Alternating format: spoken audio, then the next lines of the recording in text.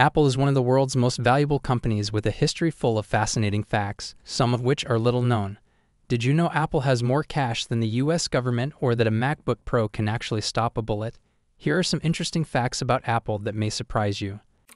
The company, initially established in 1978 by Steve Jobs, Steve Wozniak, and Ronald Wayne. Wayne sold his stake in the company for a mere $800 as he thought the company had no future. I told you there ain't no future in being a company, man. Had he retained those shares until the present day, they could potentially be valued at over $50 billion. Apple's brand name and its origins have generated various theories, but the truth is that Steve Jobs chose the name Apple simply because he had an affinity for the fruit. Jobs, who adhered to a fruitarian diet, proposed the name after visiting an apple orchard. In 1984, Apple revolutionized personal computing with the introduction of the Macintosh, which was lauded for its utilization of a graphical user interface, GUI. In 2001, Steve Jobs introduced the iPod, a product that achieved tremendous popularity due to its sleek design and effective marketing. 2 years later, in 2003, Apple launched the iTunes Music Store. In 2010, Apple unveiled the iPad, an event that not only boosted Mac sales but also propelled Apple's stock market value past that of Microsoft. In 2018, Apple achieved a historic milestone by becoming the first publicly traded company to attain a market capitalization of $1 trillion. Then, in 2020, Apple introduced the M1 Apple Silicon chip, marking a new era of enhanced power and efficiency for Mac computers. Apple's logo stands as one of the most globally recognized symbols, yet its journey to this status was not immediate. The original Apple logo, crafted by Apple co-founder Ronald Wayne, depicted Sir Isaac Newton beneath an apple tree, accompanied by a quote from the English poet William Wordsworth, "Newton, a mind forever voyaging through strange seas of thought alone." This initial emblem failed to resonate with Steve Jobs, who found it dated and unsuitable for scaling down to smaller sizes. To re-envision the logo, graphic designer Rob Janoff was enlisted. Jobs sought a logo that would not only embody the significance of modern computer design, but also harmonize with the brand name Apple. The outcome was a two-dimensional Apple image, adorned with a spectrum of rainbow colors. This logo underwent minimal alterations until 2007, when it was changed to the chrome texture design that we now recognize. Those paying close attention to Apple's advertisements might have noticed that the time on Apple's devices often reads 9:41.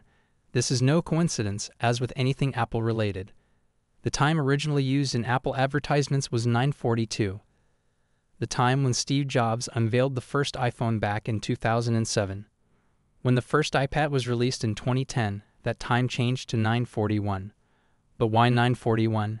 It's all very simple, according to the former iOS Senior Vice President Scott Forstall, who once divulged that new product launches almost always occur around the 40-minute mark of keynote speeches.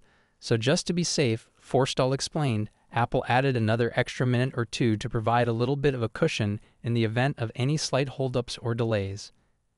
The Apple Clothing Collection was a line of Apple-branded clothing and accessories that was launched in 1986, 1 year after Steve Jobs resigned as chairman following a power struggle with John Sculley.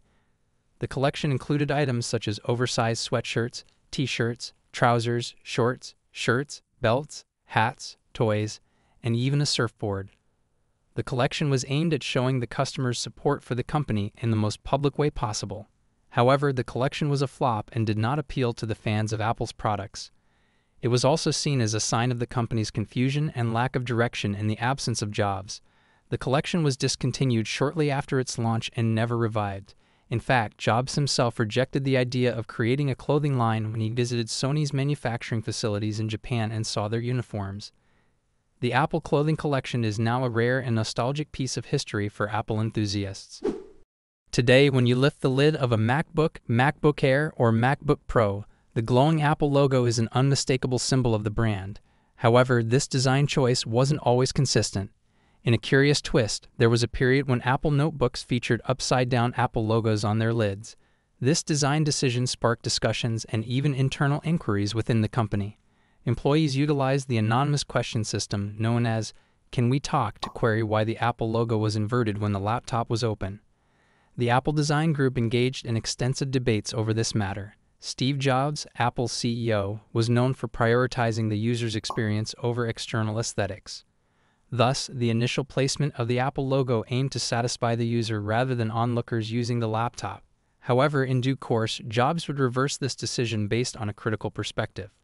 Opening a laptop from the wrong end is a momentary inconvenience, whereas an upside-down logo remains a persistent issue. This peculiar design choice with the logo became particularly significant in the context of Apple's engagement with Hollywood studios.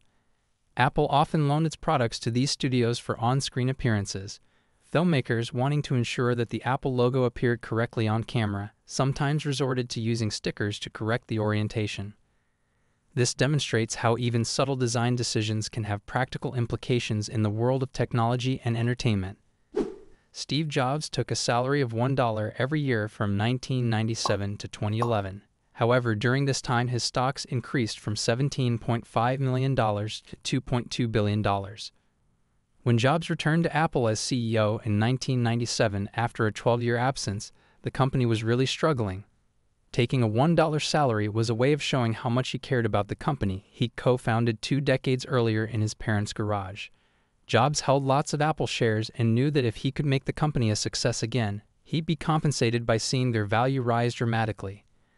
Jobs famously donned a consistent attire of a black turtleneck, blue jeans, and New Balance sneakers, a wardrobe choice with deeper significance than mere fashion.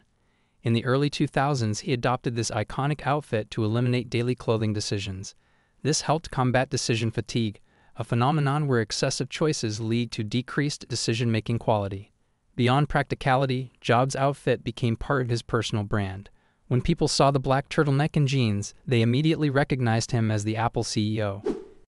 In a 2011 biography of the Apple founder published shortly after Jobs' death, author Walter Isaacson quoted Jobs as saying, "I'm going to destroy Android because it's a stolen product. I'm willing to go thermonuclear war on this. I will spend my last dying breath if I need to, and I will spend every penny of Apple's $40 billion in the bank to right this wrong." With the first Apple iPod, an Easter egg was implanted. The way to get the Easter egg is to go to the About menu and hold down the center button for just a few seconds. Users could then see and play a game called Breakout. The game had previously been developed by Apple co-founders Wozniak and Jobs when they worked at Atari. Samsung has been producing OLED panels for Apple since the iPhone X in 2017, which was the first iPhone to feature an OLED screen. There's a rumor that Steve Jobs didn't like the original calculator design for the tablet in 2010. And to this day, the Apple iPad still doesn't have a calculator built in to use. Here's your bonus for watching to the end. Apple sold 657,000 iPhones each day in 2021. This may be attributed to the opening up of economies after the pandemic.